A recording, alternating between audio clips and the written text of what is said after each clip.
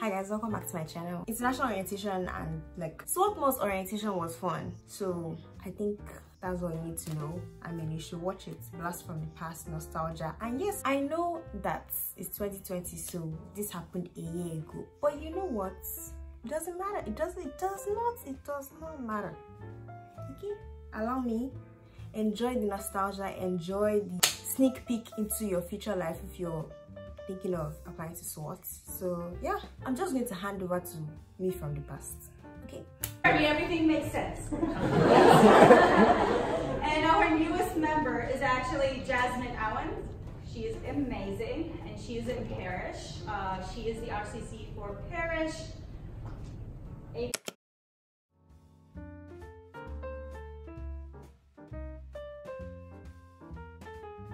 To visit London at the Buckingham Palace, and I was walking by myself, and then there was a guy approaching me. So he had a small card, and on that card it says, "I have a 1-year-old boy, and my child is very sick, and I need your donation." It was like, kind of like that.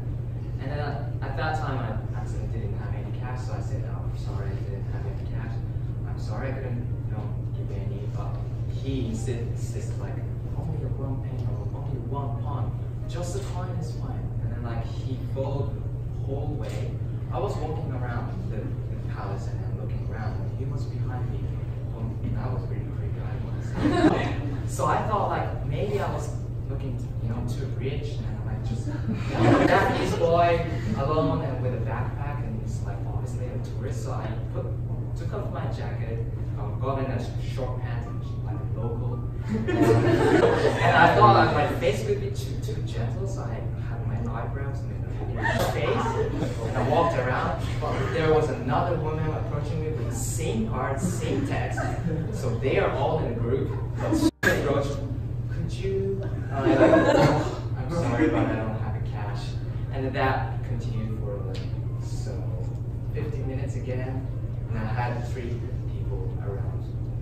I thought yeah. So that was like for the morning, and in the afternoon I was walking there.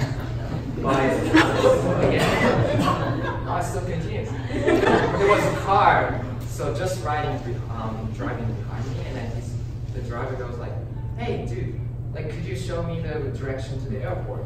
And I was apparently like, I'm a tourist and I'm not a local way to like the airport. But he said like, "You have a phone, like you can just look at the Google map." And I'm like, "All right, yeah, well, I can look for you." And then like when I Googled and I showed him, he just drove away, and he said like, "I'll see you there."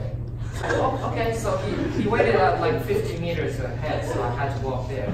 And then I was like halfway, and then he said, well, he suddenly turned his car backwards and was like, "I'll see you that way." So I had my phone in the direction, so I just had to turn back and walk down.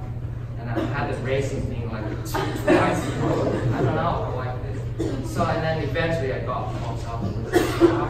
He showed the Google map, and then he took his photo, and then like he appreciated me. So he asked me like, "Oh, what's your name?" And I say like, "Oh, Kento." And then like he's go like, "Yeah, I really appreciate your help." And then let me introduce myself. And he was like, "I'm a Giorgio Armani's designer, and I have a business trip to Australia, Sydney. And I have a sample that just I designed. I have a wallet, I have a bag. Could you take it for me, please?" Like, what? How come a Giorgio Armani designer can hand out a random, tourist, the product that's never been outside?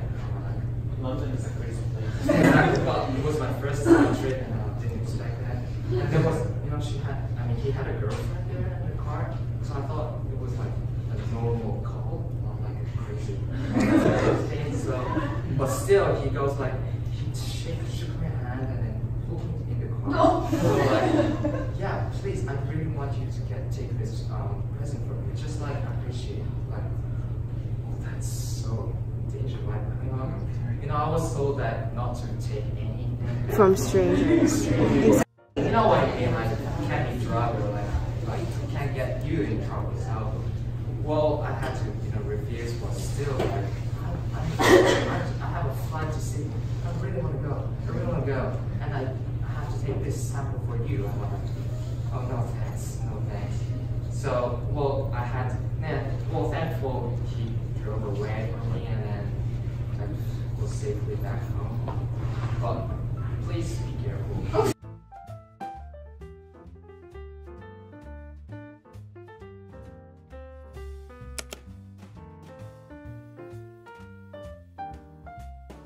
Vlogging your first s'more? You have to start. You have to put it in the fire. Just hold it up. Okay. Don't throw that away. No, we can eat that, right? Sure. Is that bad to eat it? Wait, how do you get yours burning like that? You gotta set it on fire. It's in the fire. Oh, do we not? Is that You don't break, you put the whole Hershey in. The graham cracker. You break this in. It was a chocolate. Yeah, you put the marshmallow in. But I don't want it because like it's already. Yep, you're doing it, yep.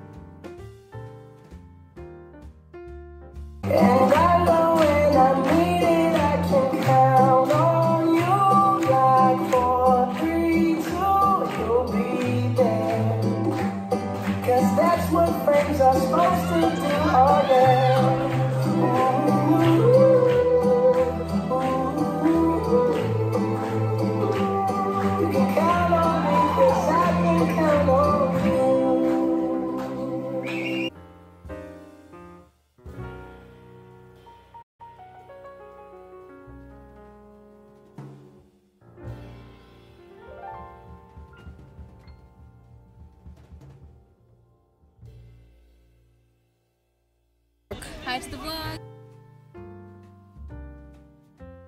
Hi everybody, welcome. I hope a lot of you have a new plant in your room that you're already appreciating. Most of you get first year plant giveaway. I children. Yes, if you didn't make it and you're now looking to have a plant, come to the Welcome Back Plant Bash this coming up week. So we'll give you plants if you missed out on your special day. So as director of the Arboretum, I'm really thrilled to see you all here to continue a tradition that started with the absolute first founding day of the college. I'm sure you know by now the college was founded by Quakers, and there's a long, strong history between the love of the outdoors and trees and Quaker values.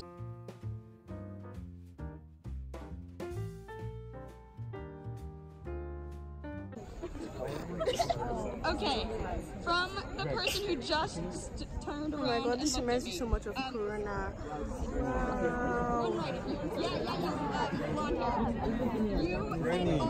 Why did you get this? I got it at the counter. How much does it cost? It was like $4.99. Oh, okay. Yeah. Hello. This reminds me so much of Corona. Oh my god. You're glowing. Thank you.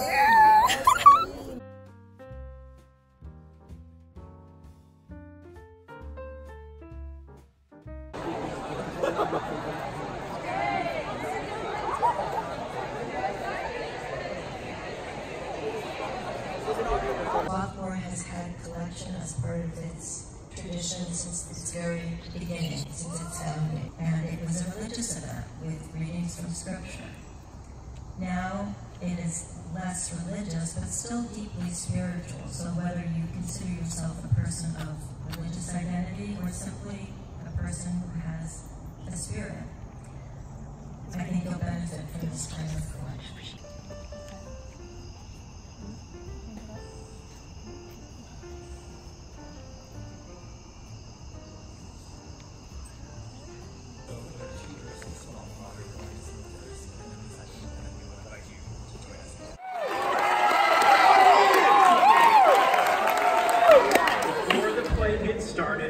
To read just a few more announcements from various offices and departments of the college.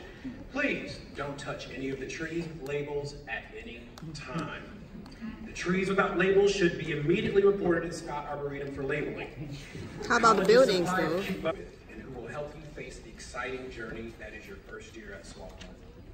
I've heard a lot of nervous students over the past few days, and I want to reiterate that you are extremely talented, impressive and unique group of students, and each and every one of you deserves to be here at Swarthmore. Each and every one of you is a worthwhile person, and for the last time, none of you is an admissions mistake.